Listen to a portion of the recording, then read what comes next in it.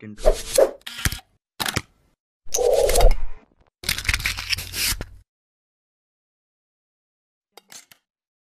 Hi guys, welcome back to another video on DIY projects. In my previous video, we have already seen how to use the K-type thermocouple and the MAX6675 IC with the Arduino, read the room temperature and also to print the values on the serial monitor. So in this video, we'll be using the same sensor and making our own temperature controlled soldering machine. This is the first version of the project where we just digitally switch on and off the AC supply to the soldering machine. In the upcoming second version of the project, we'll be making an analog control where using the PID, we have to modify the AC power supplied to the soldering machine, which will be very precise. Starting with the first version of the project, we need these following components. As a main controller, I'll be using an Arduino Uno board. You can also go with Nano if you want to reduce the cost. To get the continuous temperature as a feedback, I'll be using this K-type thermocouple with MAX6675. To set the required temperature, we'll be using an encoder module. To get the information on the set and the measured temperature, I'll be using this LCD module along with I2C interface. To switch on and off the AC supply, we can use this 5 volts relay module. And to power all these components, we need 5 volts. So I'll be using this AC to DC converter, a breadboard and jumpers for easy connections. So I'll be using the same soldering machine which I already have, which works on AC supply. And at last, we need a 3-pin socket and AC plug connector.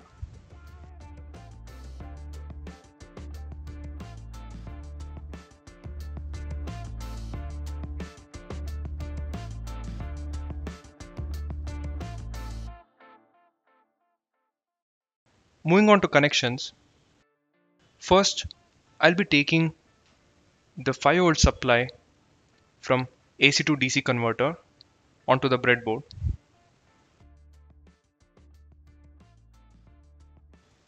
So to power the Arduino board, I'll be using the V-in pin and the ground, which goes to the same 5 volts and ground on the breadboard.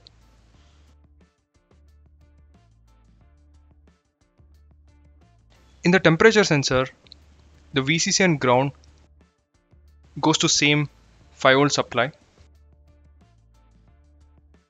And in the remaining pins, the serial clock SCK goes to Arduino digital pin 13. Chip select CS to pin 10. And serial output SO goes to digital pin 12. Moving on to the encoder, the VCC and ground goes to common 5 volt supply.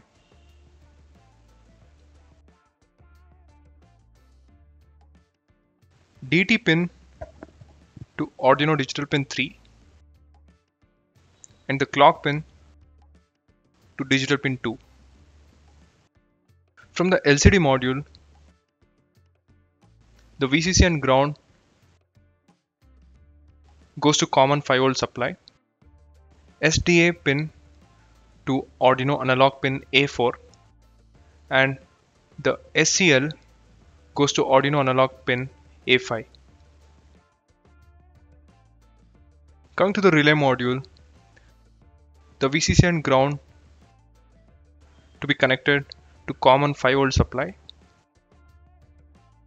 and the input trigger pin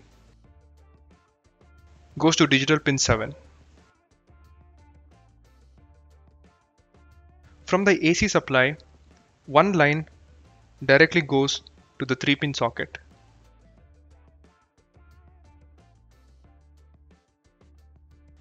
The other line will be controlled using the relay. So here we have to use the normally open and the common terminal.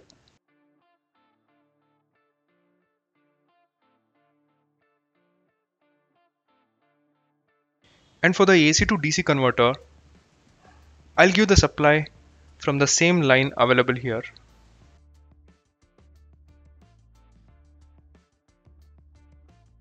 At the end, I'll mount this thermocouple onto the soldering machine and also arrange all of these components in a better way.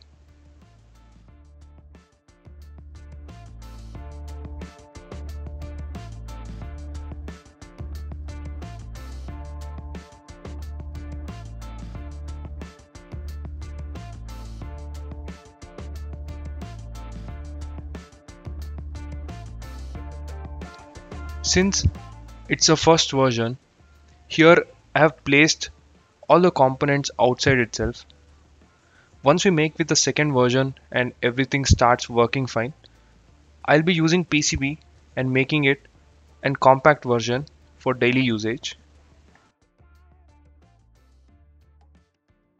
So here with the encoder we can set the required temperature, which we can see on this LCD.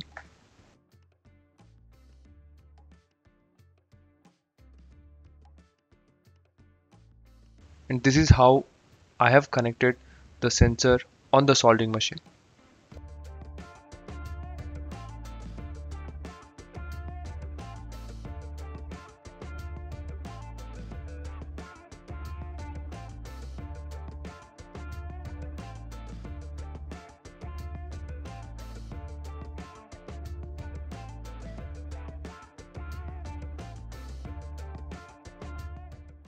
To the coding part, here I'll be not going through line by line.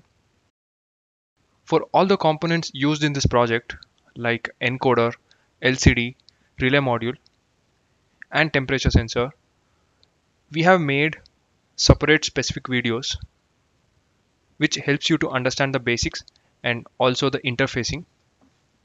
So before watching this video, I would recommend you to refer those videos from the description box. So in this project, understanding the logic flow is important. So I have created this image just to show what's happening in the code.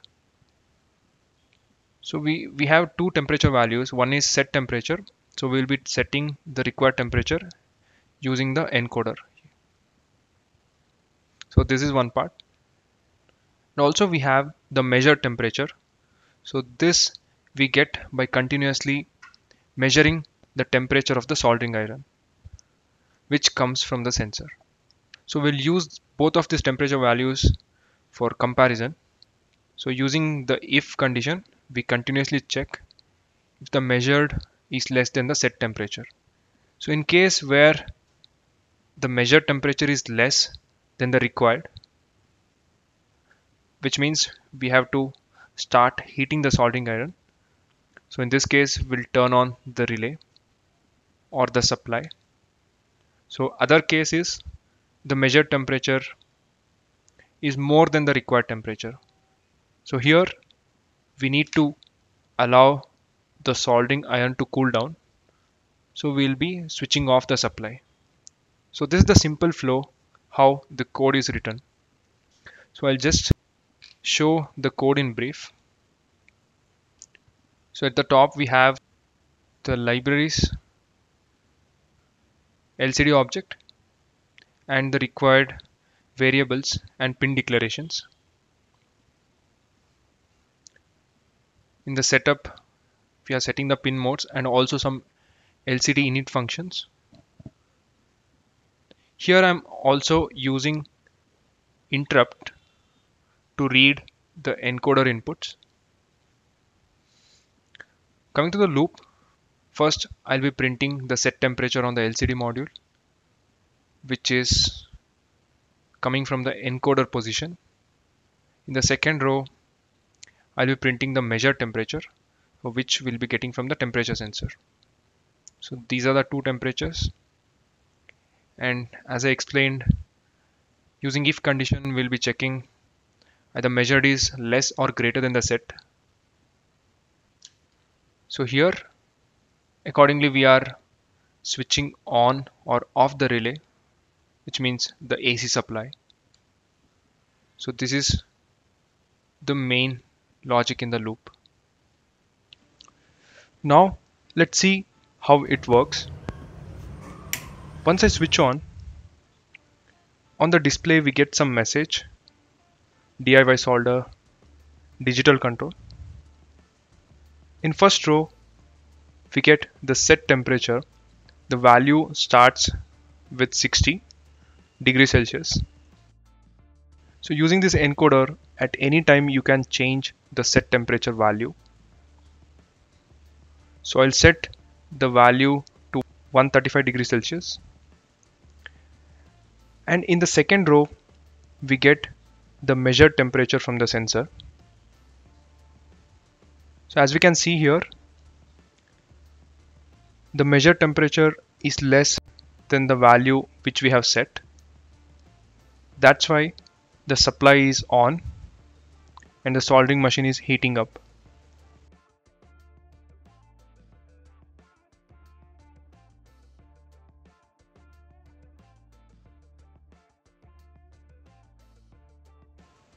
So once the measured temperature reaches the set value, the relay automatically switches off.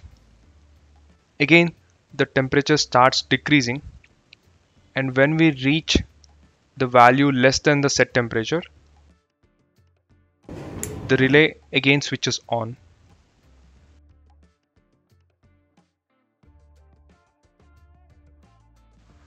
So this way, the system tries to maintain the temperature according to the set value. In this digital control, we cannot maintain the accurate temperature. As we can see here, the temperature goes either more or less than the threshold, and there is a lot of deviation around the boundary value. So the solution for this is to use the analog control along with the PID logic, which will be doing it in the next second version. Stay tuned for that. That's all for this video. I hope we got something new to learn. For code and circuit, visit the link given in the description box. For more such interesting project videos, subscribe to our channel and also follow us on Instagram. Thank you for watching. I'll be back in the next video.